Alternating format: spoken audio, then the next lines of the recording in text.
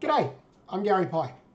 Lip syncing is, in my opinion, one of the most important parts of 2D animation, of any animation, because if your lip syncing matches your character's voice recording, then it makes your character a lot more believable. As soon as the lip syncing and the dialogue don't match, in my opinion, it takes you straight out of the magic of the animation and it loses all believability. Now, you've got two different ways of doing lip syncing with Cartoon Animator. Today, I'm going to cover automatic lip syncing. I don't like automatic lip syncing. It has its place. I just don't like it.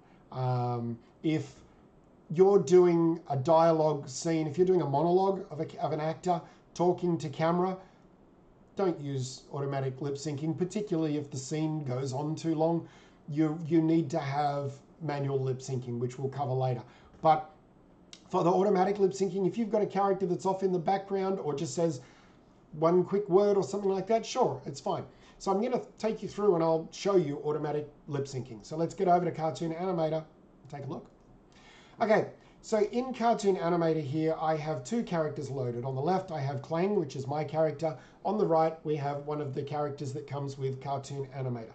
The reason that I brought her in is to show you specifically that the template characters for Cartoon Animator have, I think it's 15, 1, 2, 3, 4, 5, 6, 7, 8, 9, 10, 11, 12, 13, 14, 15 mouth sprites. Okay, so you can change all these mouth sprites around, no problem at all. 15 mouth sprites, and they cover all your different visemes for speech, automatic lip syncing and speech. So when we add dialogue to that character, what's going to happen is Cartoon Animator will select the sprite that it feels best matches to that character. Okay?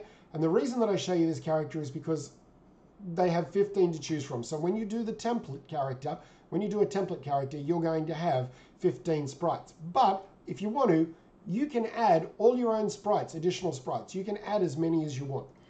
So let's get rid of her and I'll show you what I mean. If you have a look at Clang, and we go to his face and his mouth. Clang has over 50 different mouths for speech and for expressions. So there's plenty to choose from.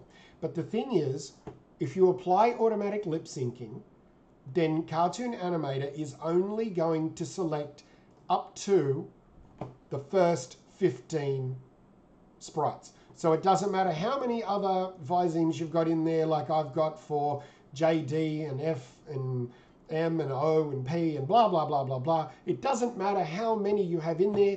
Automatic lip syncing is only going to pick from the first 15. So what I'm going to do is I'm going to show you the result that automatic lip syncing will give you. Okay, so if we have our character there and we've got his face tab open and we've got the voice clip selected, move along to frame 10 just to give us a little bit of, hey, go back to that original sprite. Move along to frame 10 just to give us a little bit of leeway in. Right click, import your audio, and it will automatically play like this. Garry Pye makes great tutorials for Cartoon Animator. Okay. It's not perfect. It's actually not bad. This was not a bad sample at all. Where it does work is, if your character is way off in the distance. If your character's way off in the distance like that and we play it. Garry Pye makes great tutorials for Cartoon Animator. Now, if that character was moving around, moving his head, walking and talking, and the camera was moving, sure, that might work fine. But when you're up close to a character, let's zoom back in. If you were doing a monologue with a character that was this close to the camera, this is what your speech would look like. Garry Pye makes great tutorials for Cartoon Animator. Now that last part there, that was working quite well. But the first part, it really wasn't hitting it properly. So that's why I think it's really worth your time to learn manual lip syncing. And we're going to cover that in another video. But in the meantime, I hope this one's helped.